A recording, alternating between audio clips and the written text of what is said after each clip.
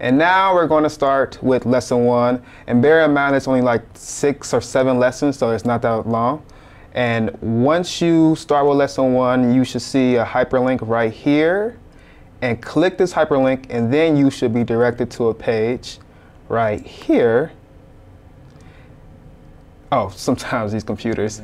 And now, the first thing you need to do is go to the top right corner of your computer or laptop, and you should see two links,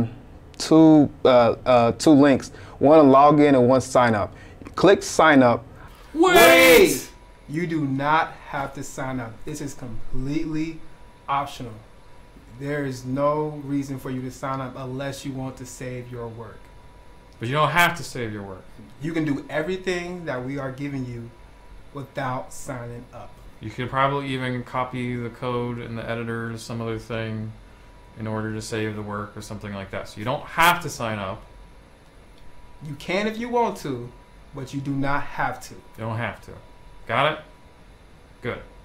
The second thing you need to do is go to this little black arrow down here and just press it. And this little arrow just represents the console. And we're going to talk about the console later on in the activity. Now, after signing up and after getting rid of this little console, you need to, well, let's see if the program works, right? So press this little play button, and voila, you should see Hello World on my computer. It's looking a little funny, but there you go. Hello World. The program worked, and now we're going to begin with lesson number 2. And for that, I'm going to pass it over to Dr. Urban. Great, thanks. So the thing to realize about this is that it certainly looks like the computer is going through this code. I'll make it a little bit bigger for you guys. It looks like the computer is going through this code and it's just doing it once and it's saying, okay, I'm gonna write hello world to this screen. By the way, the screen in this case, this is what's called the canvas. So if you hear people talking about the canvas, it's this thing over here. And it's gonna write it to the screen. It certainly looks like it's only writing it once, right? But what I'm gonna do is I'm gonna show you, I'm gonna prove to you that it's actually being run multiple times. And so what I'm gonna do is that I'm gonna write this little function here that's gonna print something to the console. So, and we're going to print, we just ran the draw function, like that. And if in fact the draw function is only being run once, we're only going to see that once down in the console here. But if it's being run a gazillion times, then we'll see it multiple times. So let's get ready to do this. I'm going to hit play. There we go. And we're writing hello world to the screen again, and all these messages showed up in the console because it's running over and over again. It's running 60 frames per second. So 60 times a second it's running this draw function. And the reason that's important is because we want to make our games to run at the highest frame rate, because that's going to be the most fun and the most interesting. And so we've got a setup here that allows us to do that. So that's important for you to know about the draw function. And now we're going to talk about some of the rules that govern the program when you're coding. So comments are just not secret messages, but they are messages from one programmer to another. Okay, so imagine you doing this program for your teacher and you wanted to tell them what a particular line of code or section of code was doing. You can make a comment. And to make a comment, all you need to do is press 2 slashes, and you can write anything you want, like, hey, Orban, this rocks. Little exclamation point, voila. And the comments are not read by the computer, so you don't have to worry about the comment interfering with your program.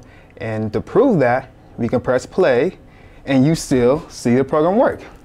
Now, the last thing we need to talk about is parentheses or brackets. Anytime you have an open bracket or an open parentheses, you need to close it. So to prove that, let's see if we close or get rid of this closing bracket. You see all of these red and yellow marks appear in the programming editor, and that just tells you that there's a problem and you need to fix it. So lesson is, anytime you open up a bracket or parentheses, you need to close it. Now, those are just some of the rules that govern our program, our editor.